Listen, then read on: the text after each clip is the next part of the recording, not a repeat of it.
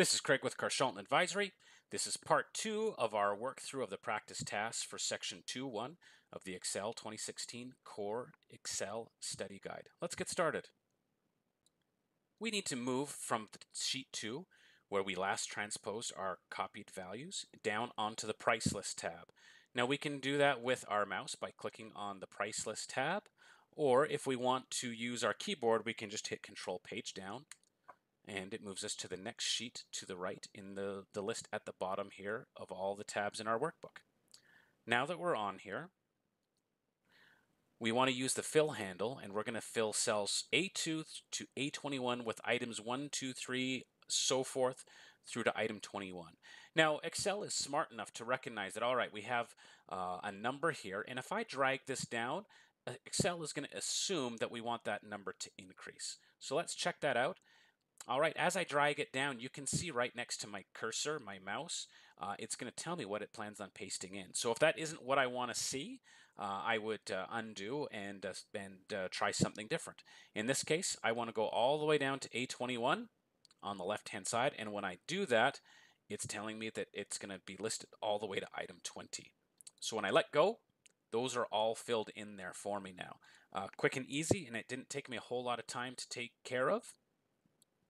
Next, they want us to fill cells B2 through B21 with 10, 20, 30, and so on. So I'm going to do the same thing here. However, when I start dragging down, you'll notice that that number doesn't change. So if I let go, it's going to copy 10 all the way down.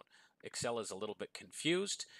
It wasn't quite sure what to do. It assumed from 1 to go up to 2, but it doesn't think the same way when we go from 10 onwards. So what I'm going to do, I'm going to give it a little bit of help. I'm going to click in the next cell, and I'm going to type what I want to see. Now, Excel is going to be bright enough here that now if I fill down, it's going to drag all the rest of the numbers for us down there. Now, I'm going to try one more thing here for us. I'm going to try what's called a flash fill. And so to do that, all that I did is I selected my 20, and I hit Control E.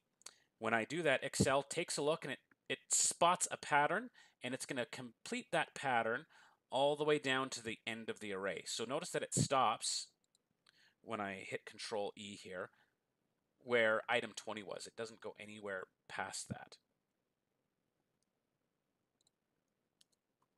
Next, we want to go into our next column, and this time we want to do another series, but this is going to be a little bit different. It's going to be in reverse.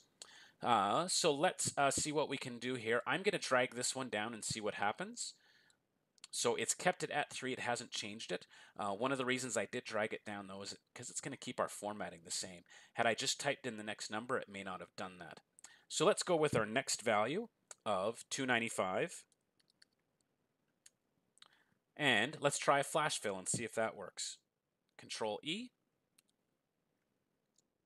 And it looks, and you know what? A flash fill doesn't solve that for us. So now let's highlight both of these cells and say, Excel, this is the pattern that we want, is what we're telling it. Now when I drag down, all of these values are automatically going to come down for me without any difficulty. Lastly, we want to copy the background and font formatting from cell A1 to cells A2 through 21, and then we're going to delete the content of cell A1.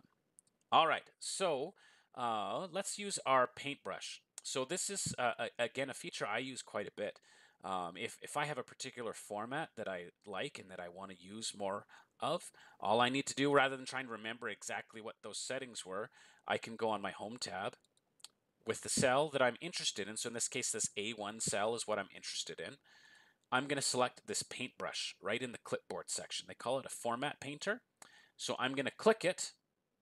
Okay, and once I've done that, my icon now has a little paintbrush next to it. The source value, this A1, has that flashing green dashed box around it. And now I'm going to click and drag all of the cells that I want painted to look the same way. So when I let go, it hasn't changed any of the values, but it has changed how they look. So lastly, we need to delete that cell A1. And that wraps up our last step here for Objective 2.1. So I hope you're finding this a little bit more fun than maybe the first set of videos in the objectives 1 through 1.5, and I'm looking forward to working with you through the rest of section 2 here. Thanks for watching. Make sure to give it a thumbs up, and don't forget to click to subscribe so you know when the next video gets posted. Thanks for watching. This is Craig with Carshalton Advisory.